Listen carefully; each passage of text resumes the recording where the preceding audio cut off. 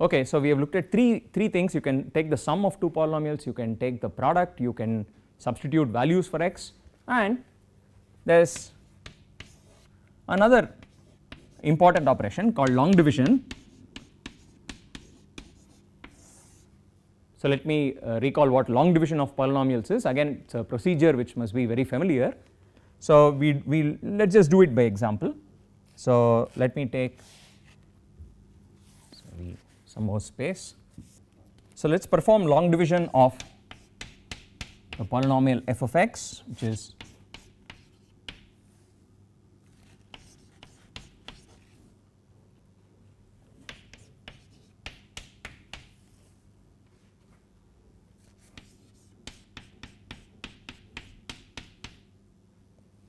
okay. I am going to divide f by g, perform the long division procedure. So what do? We will write f of x first, x cubed minus 2x square plus 3x minus 1. You want to try and divide it by the polynomial x minus 1. So the algorithm, the procedure says first divide the highest power here by the highest power here. So x cubed divided by x gives you a quotient of x square. We write that on top, and we multiply this x square by the x minus 1.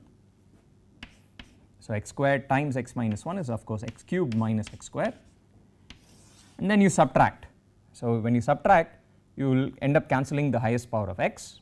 That is the way it is designed essentially. So we will now subtract, we will get minus x squared plus 3x minus 1, and then we continue the same procedure. We divide minus x square, the highest power here, or the highest degree term, with the corresponding thing there. So the quotient is minus x squared divided by x, so minus x, and now you multiply x minus 1 by the minus x. So that gives you a minus x squared plus x, then again you subtract, gives you 2x minus 1, and we do the same thing. You divide 2x by x, you get a 2, and you multiply the 2 by the x minus 1, it gives you 2x minus 2, and again you subtract. So when you subtract, you get minus 1, minus of minus 2 is a plus 1. Okay, so we have just done this procedure all the way to the end, and what this procedure produces is, well, it's two things. One is the quotient. So this guy here is the quotient, and the last thing here. So why did we stop there? Because we can't quite continue the process. You can't divide 1 by x minus 1. The highest power there is a 1, meaning it's x power 0, which is smaller than the highest power here. So you can't continue the division. So what's obtained at the very end is what you would call the remainder.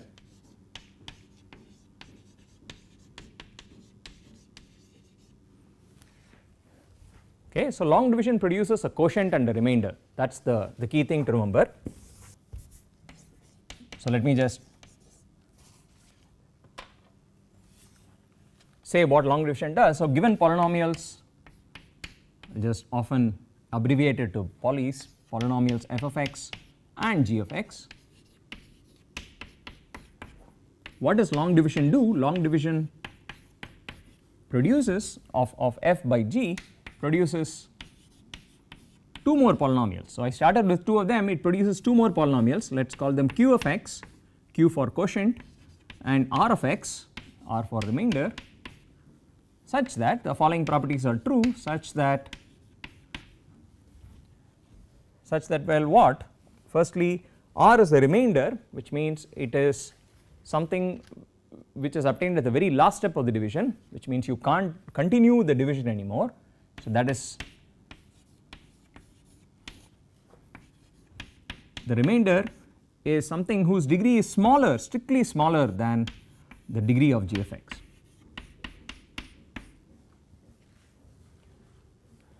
Okay, and so I should also say given non-zero polynomials,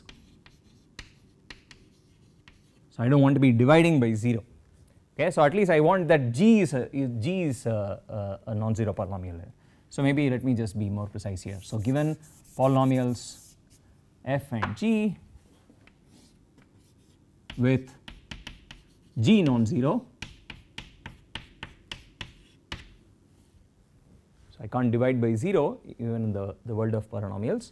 So, what it does, it produces two polynomials q and r such that the degree of the remainder is strictly smaller than the degree of what you are dividing by. And what is property 2? Property 2 is the original polynomial f. So, what does it mean to divide it? It is just, this is the quotient that you get on doing the division, and then r of x is the extra guy. Okay. So, that is the key outcome of doing the long division process. You produce two other polynomials with these properties, that f can be written as g times the quotient plus a remainder, and with the remainder having degree strictly smaller than the degree of g.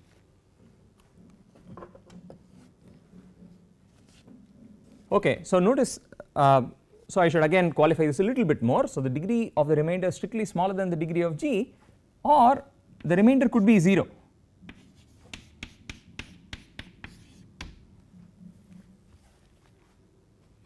So, in our case the remainder was something non-zero, but it could very well happen that when you divide, it is an exact division, that the remainder is just 0.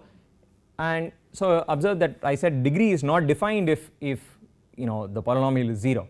So, I am talking about either the remainder is 0 or it is non-zero and has degree strictly smaller than degree of g of x. Okay. So, here I should say r of x non-zero with degree strictly smaller, or the remainder is just 0.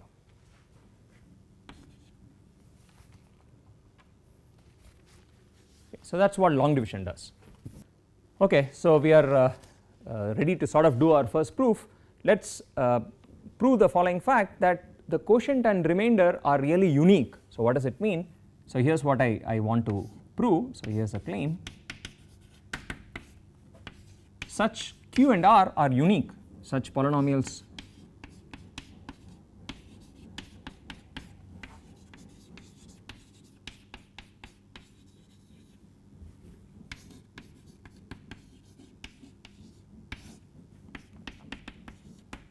So, what does it mean to say that it is unique? If you find another pair of polynomials which has these two properties, then those polynomials will actually coincide with the polynomials q and r. That is, if there exist, say if let us call it some other name, q1x and r1x are two polynomials satisfying the same two properties, satisfying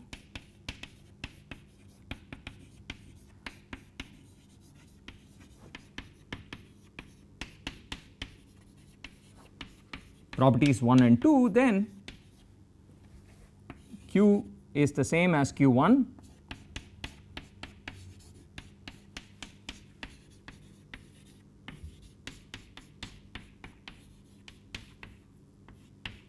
and r is the same as r1. Okay. So, let us try and prove this. It is just a very elementary argument. So, let us start with the second property there. It says f of x can be written as g of x q of x plus remainder r of x. That is the original polynomial q and r that you obtained by the long division procedure. And now what we are claiming is there is another pair of polynomials q1 and r1 which have the same property. So, I am only using property 2 now. So, the same thing has two different expressions. Given this, what we will do is subtract these two equations. So, from this we conclude the following by subtracting, that g of x multiplied by, so I am going to subtract the top thing minus the bottom thing, q minus, so g of x into q of x minus q1x equals, now I will push the r of x over to the other side. So, I get the following equation, that g of x multiplied by q minus q1 is r1x minus r of x. Okay. So, the claim from here is that this term here q minus q1 had better be a 0. Okay. So, we now claim this implies that q minus q1 is 0,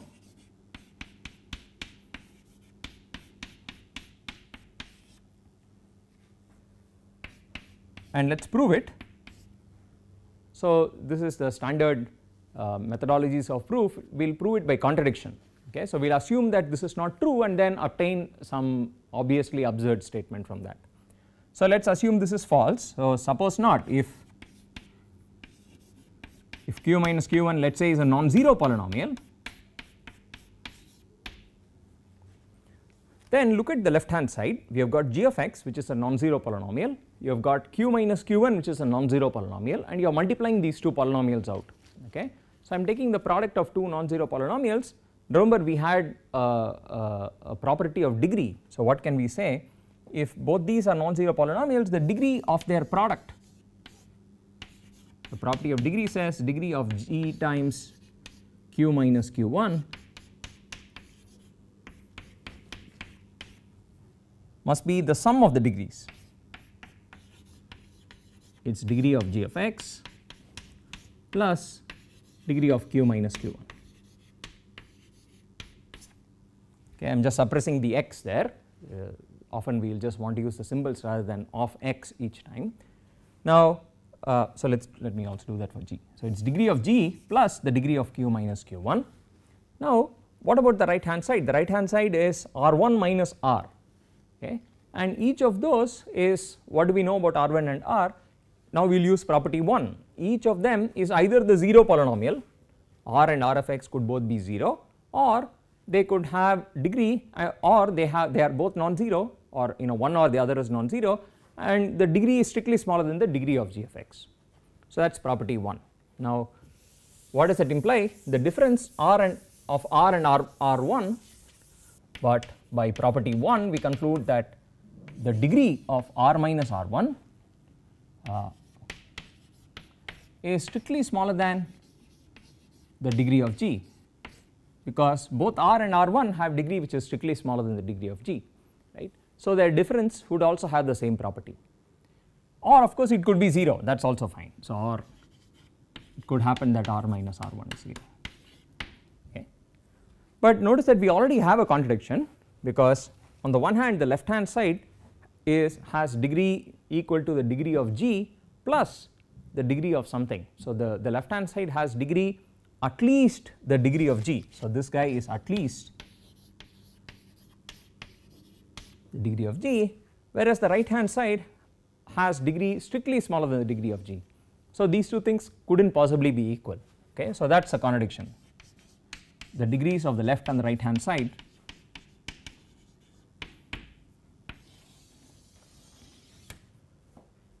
turn out to be different, right. And why did we obtain this contradiction? Because we made an assumption which must therefore be false, okay. We assumed q minus q1 is non-zero, but in fact that is a false assumption because it leads to an absurd statement. Okay, so that is done. So we are done with the proof of this claim of uniqueness.